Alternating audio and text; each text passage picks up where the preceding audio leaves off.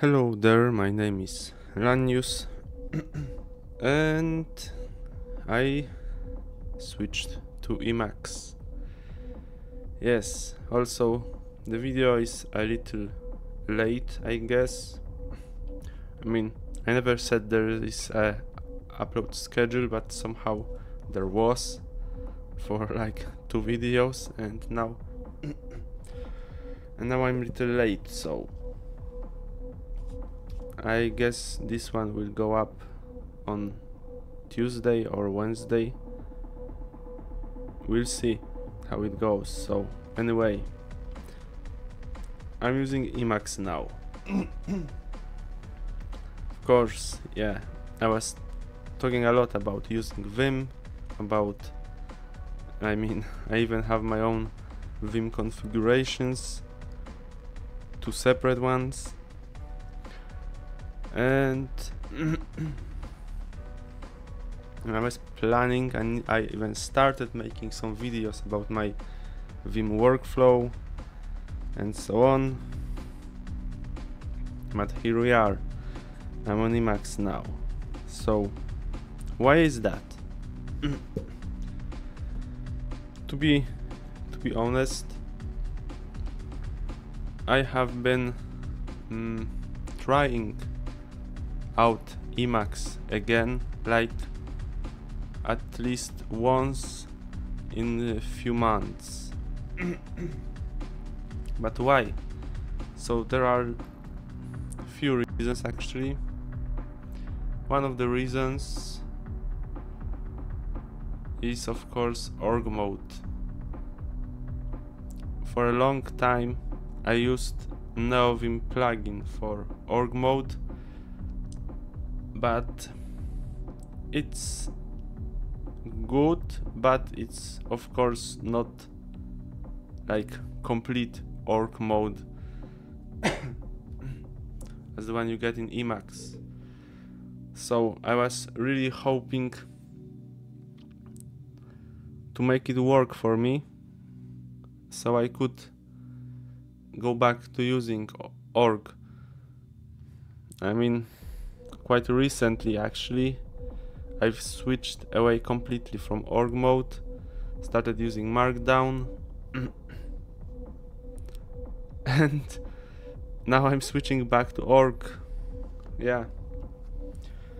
And other thing is like my Vim configurations, apart from them being a little bit, quite a bit inspired by NVChad. At least I like yoinked some key bindings from there, but most of these key bindings are actually yoinked from Doom Emacs, which I used before I started using Vim full time. Not to mention a short moment when I was using VS Code in between, but in general I was kind of trying to make Vim more like Emacs, so switching to it finally is not like a big deal, I think, but maybe for some people it might be, because let's be really honest, my Vim and NeoVim configurations on GitHub are probably not going to be getting any new features. I will probably be updating some of the plugins and stuff, but I'm not even sure if I really should still do it, because obviously I won't be daily driving any of these configurations, so I wouldn't be really sure that they actually work correctly, right? So What else? What else? So let me go to my configuration, maybe. Yeah, so this is like Doom Emacs init L, where you basically just, you know, uncomment or comment the modules of Doom Emacs to enable them or disable, right? As you can see, I don't really have that lot of them enabled, or maybe I have. Yeah, so but the more important config file here is actually config el. So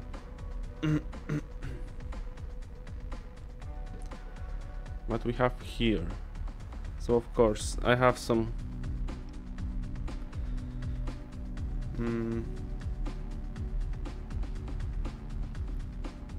yeah, okay, so maybe while I'm talking about this, I will also talk about what problems I had before with Emacs, which made me not really use it. Because every time there were the same problems, no matter if I used Doom Emacs or I was making my own configuration, which I did. The problem was always pretty much the same. One problem was that the file search wasn't really that great, but at that time I didn't really know how to use it, right? Okay, as you can see, I have some customizations to the consult grep, which aren't really that needed for it to be useful, but I didn't really dive too much into how the things work. Actually, when I was doing my own config, I got to know a little bit more of this, but well, but the problem always was the same, and it's this: the file watchers in LSP mode. And actually it's largely my own fault, because I was like convinced that I need these watchers for the LSP to work right, but guess what, I disabled it and there are no problems. And let me tell you what exact problems there were. I have really huge projects, really huge projects. I work on Magento. There are tens of thousands of files in each project. So when this thing was enabled, when LSP would start, it would like, I'm not really sure, but it was just freezing for a while when it was indexing something, like starting all these watchers, I guess, on each file. Also there was always a warning when it started, and it was a little annoying. But other than that, at some point I had Emacs just crash because of this. So it wasn't really good experience. Another problem, and actually Vim, or more specifically NeoVim with LSP, has the exact same problem, because if I open in one instance like more than one project, they are not like separate to the LSP, so both project folders are used by the language server. So I have some weird code navigation between two separate projects and so on, but you know, it never were a problem in NeoVim because I was always starting a separate instance for each project because it starts quickly and it's not a big deal. And with Emacs I was always told that I need to run the daemon. Oh my god. I have to run the daemon and use the Emacs client, so technically I always had the one instance of Emacs running, so I had all the projects opened at the same time on this single instance and it was a big mess. And I know it's not exactly a problem with Emacs because I could just start separate instances of this. I mean, there never was a point that I would be, I don't know, I would be using so many projects at the same time. It usually is like 2, sometimes 3 projects at the same time because of reasons, okay? So I just figured out some script to like still have the Emacs daemon for like my default Emacsing, let's say, like opening some random files, some maybe configuration, and also the terminal emulator. Because lately I mainly use vterm as my terminal emulator and it's quite nice. Actually, it's, well, let's say that it renders Powerline better than Alacrity. But yeah, but it's not what I wanted to talk about. I didn't want to troll anyone because I know many of you guys like Alacrity, and okay, it's fine. I just have some problems with it, okay? Anyway, so I figured out a little script that maybe I will show you. No, okay, let's go in the right order. Because at first I didn't figure out any script. I was just using Emacs in the terminal exactly the same way I used Vim. So I was just starting a Tmax session with Emacs instead of Vim in the terminal. It was working okay, it was really fine. It actually hooked me up on Emacs that I've decided, okay, I need to make it just work as a GUI application. So then I figured out the little script which I will now show you. I will close this window because that was my default Emacs daemon. And now here I have Wofi. I have my projects here. I go to dot files. It starts a new daemon because it wasn't running already. And yeah, I'm in my dot files project. So let's go and see the script I was talking about. And it is this emaxifier.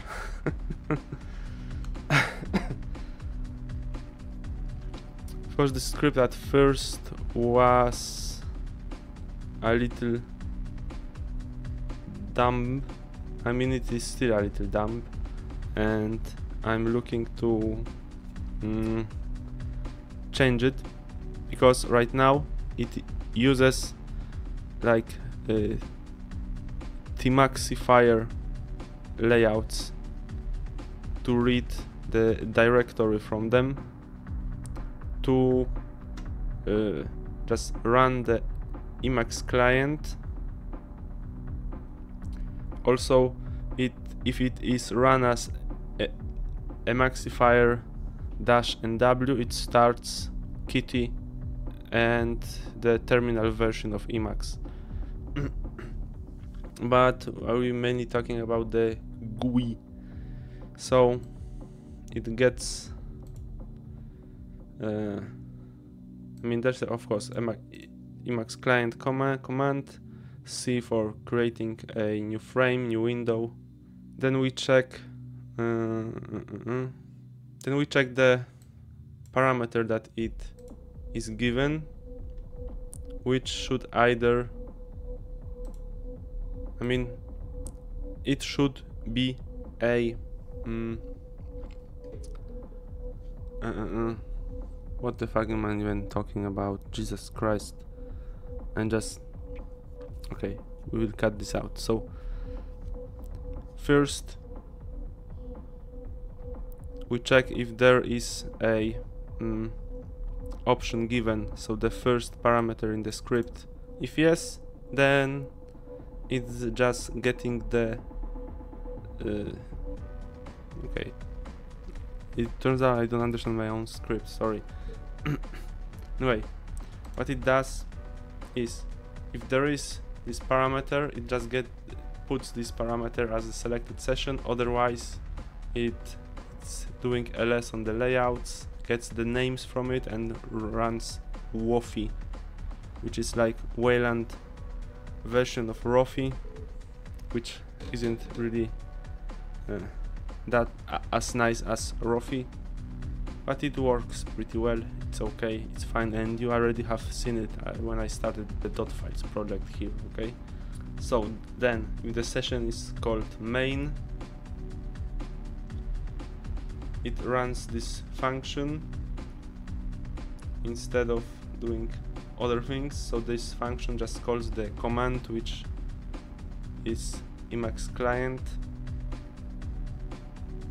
-c, and it adds the it is generally needed to give this parameter -a with empty string, so when the daemon isn't running, it's starting it, and the -s parameter is giving the name for the daemon, which is my username in this case.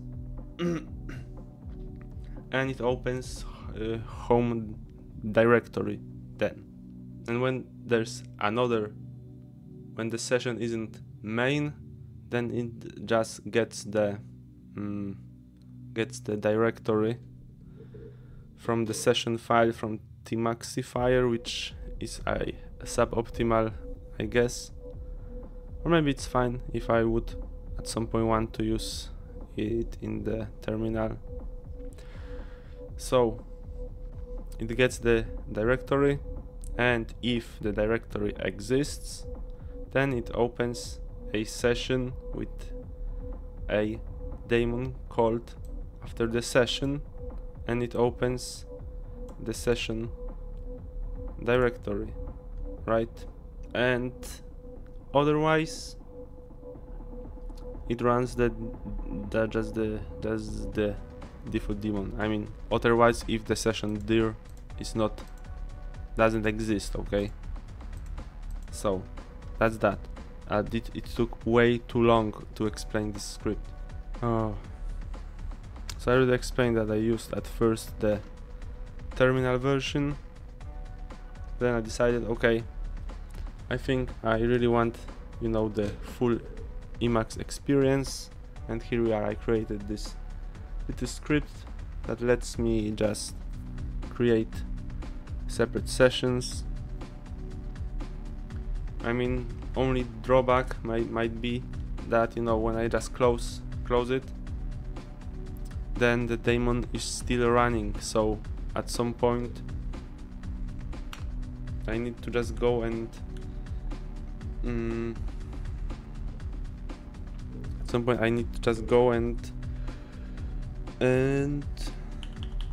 kill it. So as you can see, I have .files running and my default one running as well. Also, it runs some language server for Bash.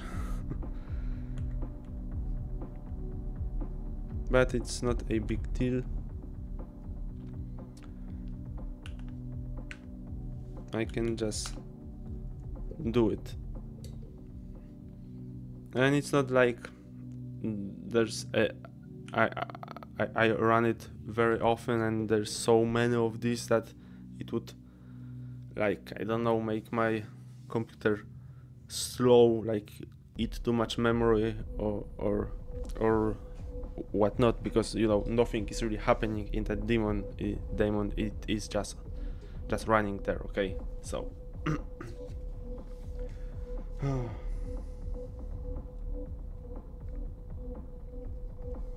okay, so move on from this section, which apparently was very difficult for me for some reason. So what really is better in Emacs? How Emacs is better than Vim? So first things first, I already said it. It's org mode. No org mode plugin is going to really replace or just emulate what org mode is in Emacs. Okay, it's just really good, and I really like it, and maybe I will make a video about it, but I guess there is already a lot of videos about org mode.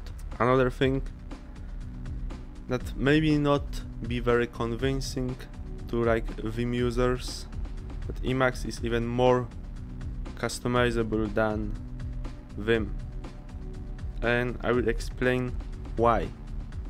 So both Vim and NeoVim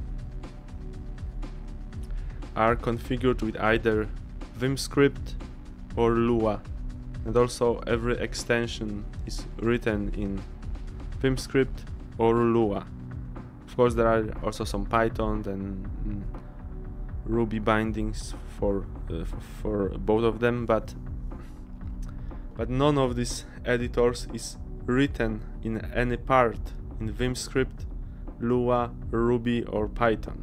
And Emacs only like the core of Emacs, the really small part of the whole program is written in C. The rest of Emacs is written in emacs.lisp. So the same language that is used to configure Emacs, it also is used to write plugins for Emacs. And what that actually means. So you basically can change literally everything in Emacs. You can disable like built-in packages, replace them, disable. I already said disable. Just can change literally everything. You can make it into pretty much anything you want. Of course, you might have like create some of these customizations yourself, because you know there is really a lot of Emacs packages, but there's always some weird case, okay? Because I said that everything, okay? So, but with Vim and NeoVim, you have the core that you can't really change. You have the editor itself is not like written in a language that you use to write plugins, to configure. So, but to be fair, also Vim is just an editor by design, and it's good, but also it's a little limiting. But what I mean with the fact that Emacs is basically written in Lisp, it also means that every package, every plugin that you use is like becomes like equally part of Emacs as the core packages that are built in, which isn't the case for Vim, because you know there's no Lua or Vim script in the core. I mean, okay, maybe you will find that there is some like core configurations or something like that that it's actually in it, but that's not the point, okay? The point is that a lot of packages, community packages for Emacs, just became part of Emacs core, because everything is written in Lisp, and I know most of people are probably not really familiar with Lisp, because we all know most popular languages are Python, some C-like languages, which includes pretty much most of the most popular languages. What I mean C-like, that the syntax is similar to C, and Lisp is like totally another story, which might be not really enticing, but if you spend some time learn it a little, it's really nice, and you have like more feeling of it being a proper programming language. I mean, okay, Lua is literally a programming language, but I don't... That may be a question of preference. Of course, Lua is way better than Vim script, but it is a little weird. I mean, I know how it sounds when I compare it to Lisp, which is super weird for like most of you probably, but you know what I mean. I mean that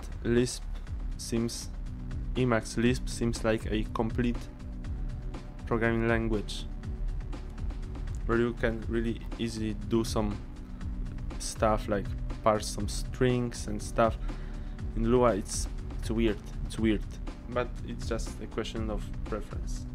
So, to be fair, let's talk about what really is better in Vim compared to Emacs. So, of course, Vim is smaller, is faster. Also, it is easier to configure, because you actually can make Vim into very usable editor with a little configuration, especially in NeoVim, because it comes with more like sane defaults. And yeah, it would be... I mean, some of the advantages of Vim are also like the flaws of Vim, but it really depends on personal preference at this point. So Vim is just Vim, and Emacs can be pretty much anything.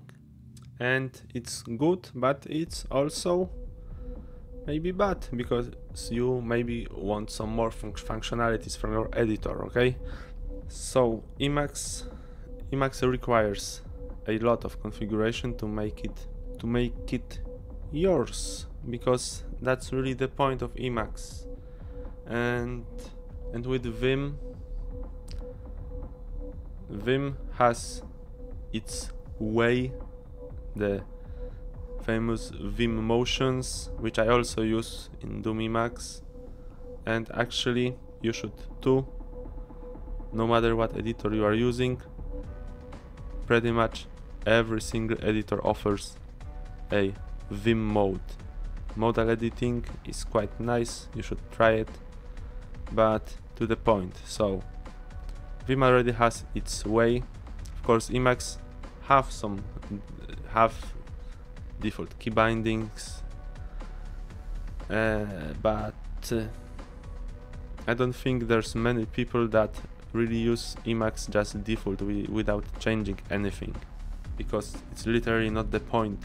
So if you want to use Emacs, you just need to know what you want from your editor. That's just that. I just realized this trying Emacs for like 4th time, or maybe 5th. I mean, trying to switch to Emacs.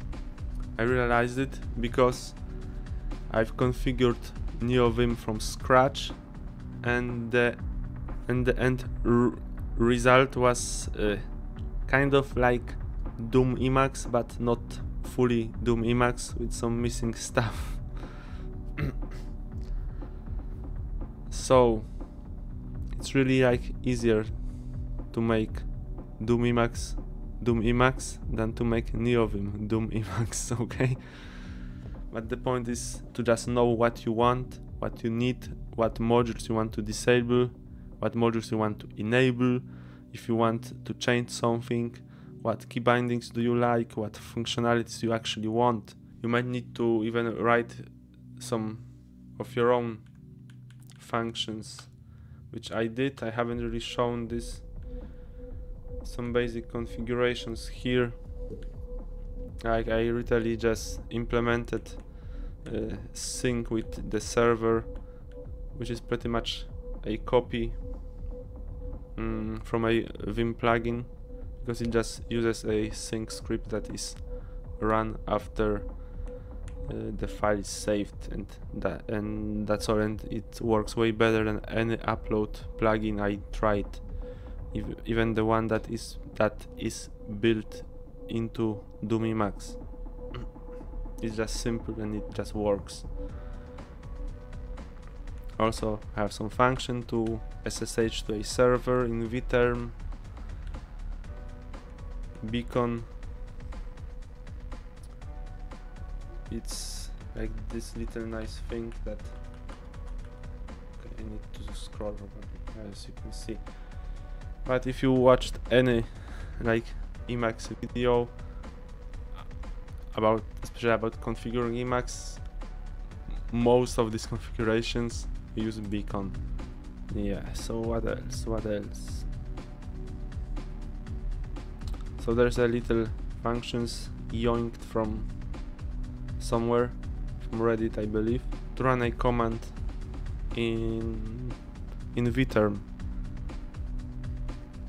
So there is some configurations, there are some additional functions which you maybe don't need, maybe you don't want to use it like this, but I literally use it to run some programs just in the terminal directly from Emacs, like, I don't know, btop again, let's say, and I have a new terminal window with btop.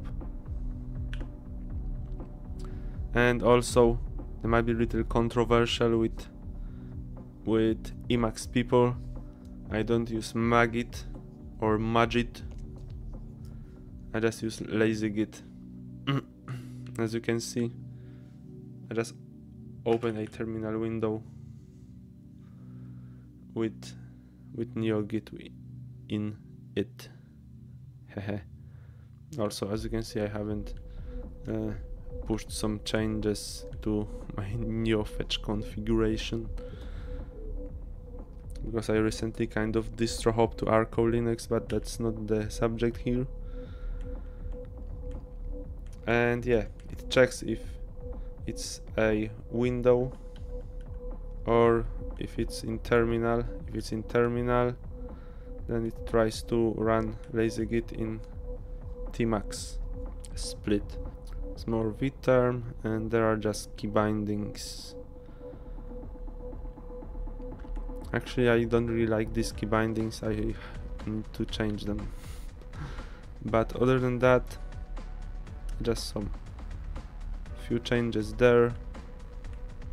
This is a file with a license key to PHP LSP server, so I'm not showing this to you. And yeah, that's my like advice. If you want to use Emacs, you should know what you want from your editor, because otherwise you would be stumbling around a lot and you might end up not liking Emacs, because I mean, at least it was a case with me. I didn't really know what to basically do with it, and now I know, and it's just really nice. Also, another nice thing, but you maybe already seen it if you ever watched any Emacs video, Meta X, Alt X opens like command palette in air quotes, which you can't see, because it just shows you every single command you can run, and it's really useful when you're starting with Emacs. You can just search for something you want to do, and you might just find the right function. It will show you the key binding if it has one. Of course, in vanilla GNU Emacs you won't be getting this. This is consult with or vertical. I mean, it's vertical and consult together, but I'm not really sure which one is directly responsible for this looking like that. Okay. So this video was a little messy. I was late and I really wanted to make it this video, and here we are. So I hope it wasn't too chaotic, and yeah, I guess that's that. So thank you for watching, and I will see you in the next one. Bye bye.